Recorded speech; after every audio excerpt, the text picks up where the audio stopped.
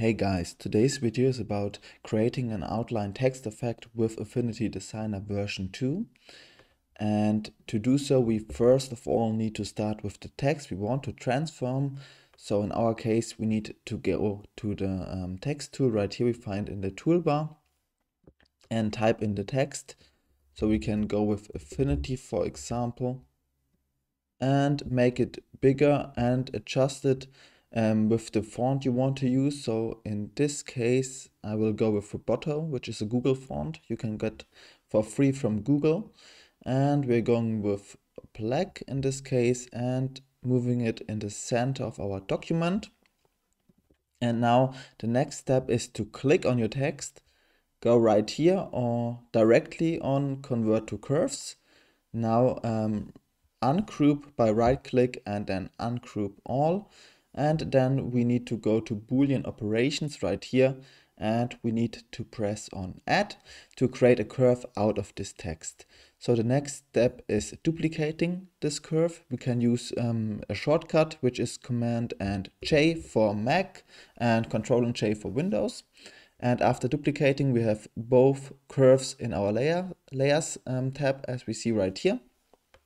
And now we're using one of the new tools inside Affinity Designer version 2, which is the contour tool. So we're clicking right here and we're moving till we think it looks good, something like this. And we are going with contour type metre joints and adjusting the metre so that it fits. So not like this, more like something like this. And if we have some edges, that's okay because we can remove them afterwards.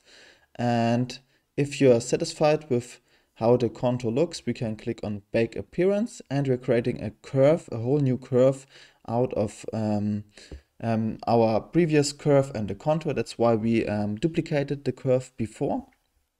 And now we sometimes need to adjust the curve, so maybe delete some edges. So we're clicking on the curve and clicking on the node tool right here in the toolbar and then selecting some of them and removing them. And I think that's the only one we need to remove. And yeah, it looks good. And the next step is to move our text above our curve. Then just simply select both of them and go to Boolean operations again and go to subtract. And that way we are subtracting the text curve from the curve with the contour, and in the end we only have the contour now. And we can now move it around, and you see if we change the background color, the filling color changes as well because it's only a contour. We don't have any filling for the text right here because we cut it out.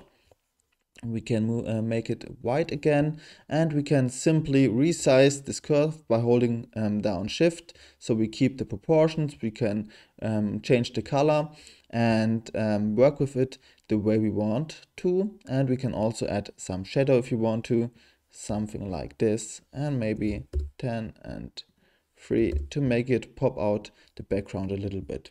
And yeah, that's gonna do for today's video. If you enjoyed watching, don't forget to like and subscribe, and hopefully see you in the next video, and bye.